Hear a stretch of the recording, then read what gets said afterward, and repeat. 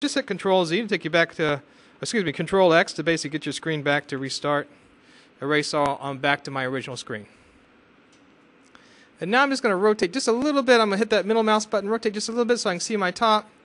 I actually would like this to be just a little bit bigger, so I'm going to hit my S key, and I'm just going to make it a little bit bigger. Okay? Or I can actually scroll in or out, but I just want to make it a little bit bigger. And we're now ready to first make the first part of our Washington Monument. That's the tip, right? And that's going to be a pyramid. So what we want to do is hit the Tab key. And what's the problem? Everything's selected, right? So I want to hit the A key, get it off everything. And now I just want to select each key, each little vertice at the top. Now there's a number of things I could do here. I could right-click and hold down my Shift key and right-click and basically hold down another and select them all by right-clicking. But I don't want to do that. There's a command that's called B.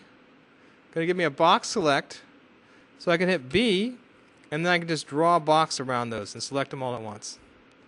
Why don't you try that? You see that? So you can select what vertices you want. This is what it's all about. See, I can actually stretch this higher just by grabbing this and now stretching that up and down. I can stretch in this direction. Wow! Now let me just show you a little trick here.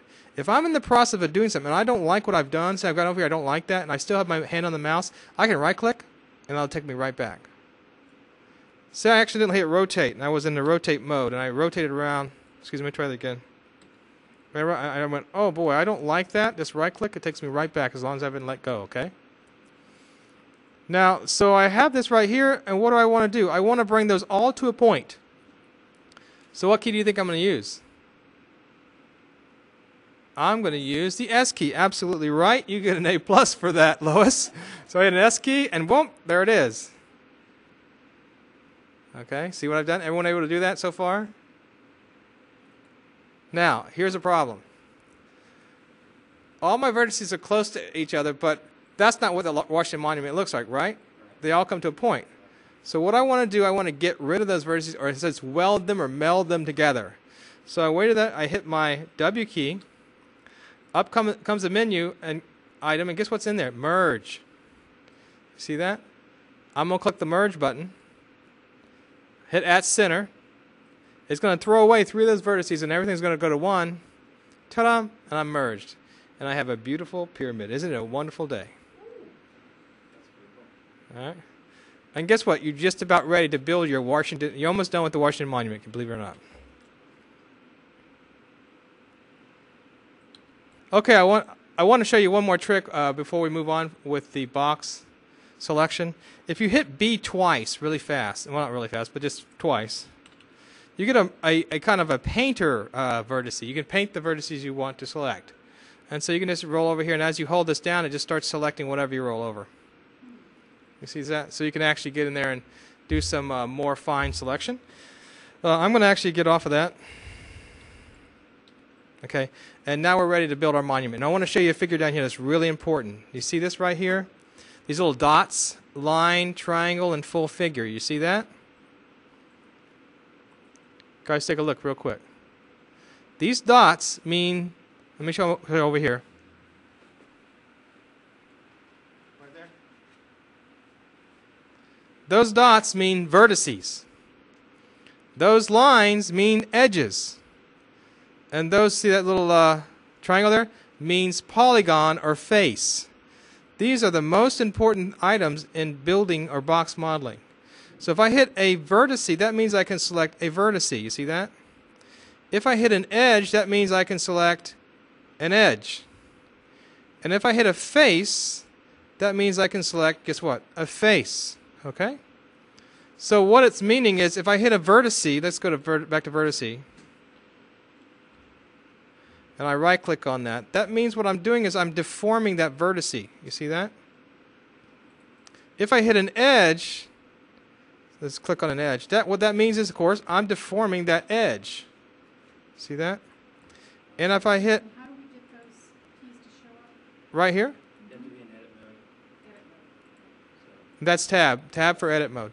And if I want to extrude a surface, then I can right-click on that. Excuse me. Oh, let's go. I'm trying to get on the right one now. It's being kind of funny.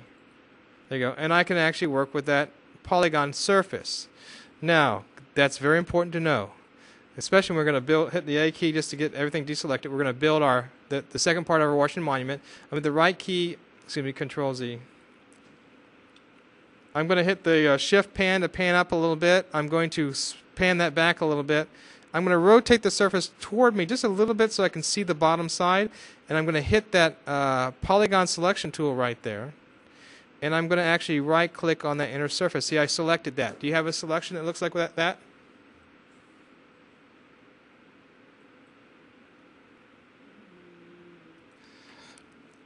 And now I'm going to tell you one of the most important commands in all of 3ds Max.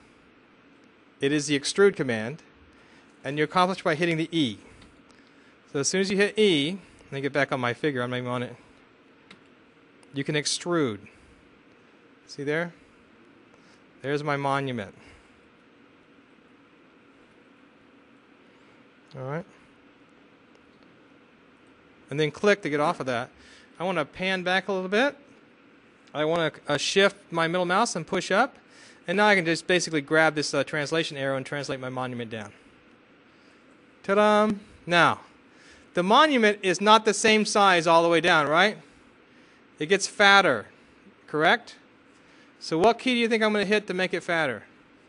Size. The S key. Hit the S key and just stretch it out. Ta-da! You just made the Washington Monument. I'm going to go around and see how you guys are doing.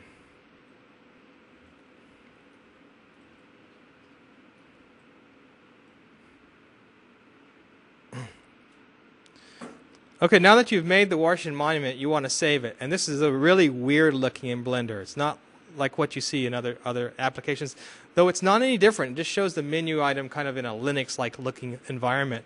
So if you come along and go File, and go Save, or Save As, you get a menu that looks like this. And you go, oh my God, you know, what is this? So you can come up here and click on this and go, oh, you can put it on the C drive. Oh, this is just my drive. I can put it on my desktop if I want to. And then I just give it a name, and I call Washington Monument or WM. And then you can just save it. And it saves it. If we don't see it, that means it didn't save right? That means it did not save right. That's correct.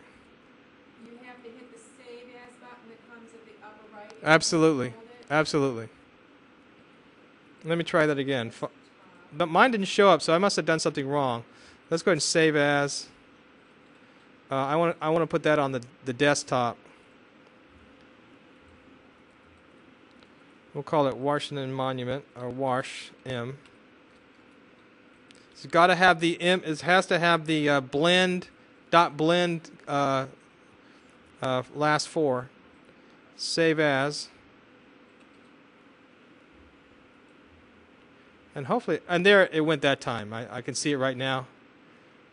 Here it is on my desktop with that Blender logo. And then you just to open it, you just hit File Open.